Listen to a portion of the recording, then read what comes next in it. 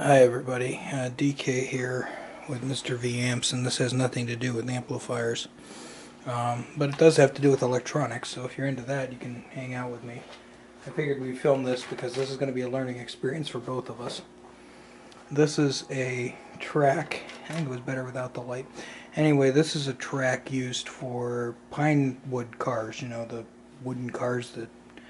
The reality is, we all know it's an engineering contest for adult males, so it's sold off as a children's fun event. But the timer, this is part of the timer, and where this black line is, you can see these dots that lay in the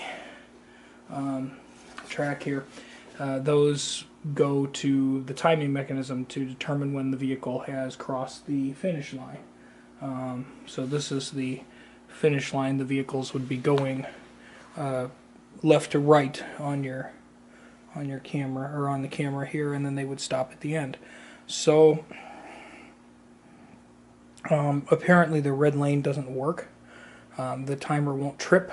So I've never seen one of these before. I do have the pieces, parts to put it together and hopefully make it work, but I drew on my general knowledge. I've seen this same track system work a few years ago, so I know it did work, and I never actually paid attention to how it worked, but there's no visible beams or anything.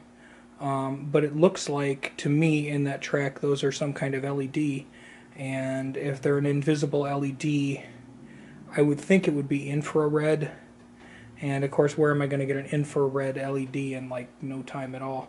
And I thought about it, I could probably steal one out of an old TV remote or something if I can find one of those. But let's flip this thing over Apple Cart here and see what we got on the back.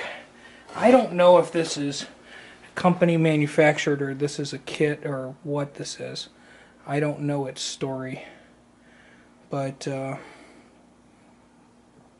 anyway, I think we can hopefully figure it out. So we've got the 4 LEDs here, and they're going to this board here, which apparently this little board supports up to 8 cars, I would think. You can do like an add track of 8. And then it has an output that it goes to something else.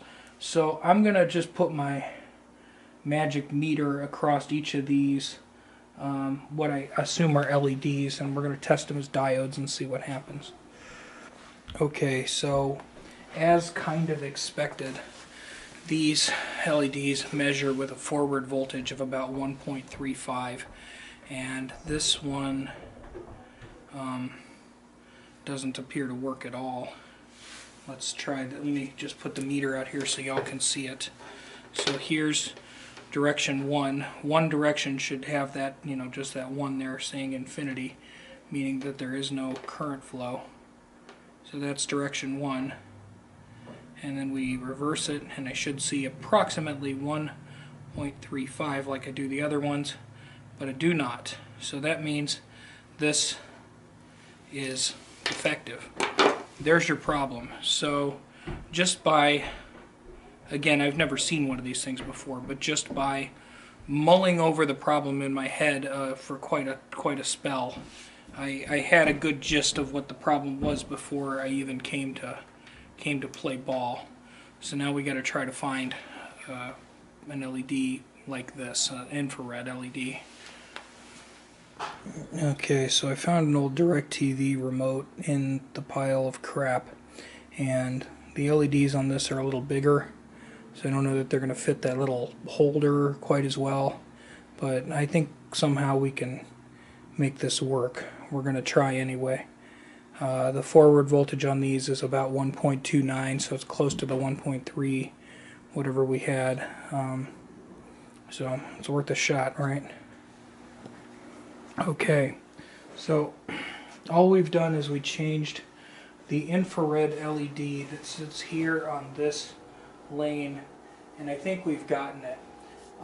What we've got is we've got this little drop switch that this goes to the gate. It's supposed to be normally closed, so this would mean that the gate was like locked and loaded and the cars were ready to go, and then we would hit reset, and then when the gate drops that switch opens, and now it's timing, and then whatever car passes the finish line will trigger that, and there we go. So all 4 of them can trigger, and you know, that was 4.59 seconds, which is a terrible run if you race these cars, but it doesn't really matter. And I should be able to, you know, 1, yeah, see my hand got in the way of the 1. So yeah, I think we got it. And this is apparently just infrared little LEDs, not unlike what you have in your TV remote. So 1, 2, 3, and 4. There we go. So yeah, problem solved. It was a bad LED. They can go bad, I suppose. And because we didn't have time to source parts directly from this vendor, we stole a infrared LED out of a direct TV remote and fabric cobbled it a bit so it fit in the hole, because the original ones were a little bit smaller diameter, but you know, we wrapped this one with electrical tape, slipped it up in there. I mean, it's not obviously clearing that it's a problem, it's not sticking up, the cars will run over it no problem. I would call this a win. So, and knowing pretty much nothing out of this, nothing about this coming into it, and just being asked because, you know, I'm some guy who knows something about electronics, I would say this shook out pretty well. When I saw the LEDs on there, I know when I've seen this in operation that I never saw any kind of beam, or I never actually saw those light up. So you know, I assumed they had to be some kind of infrared that we couldn't see. So cool. Thanks for watching. Have a great day.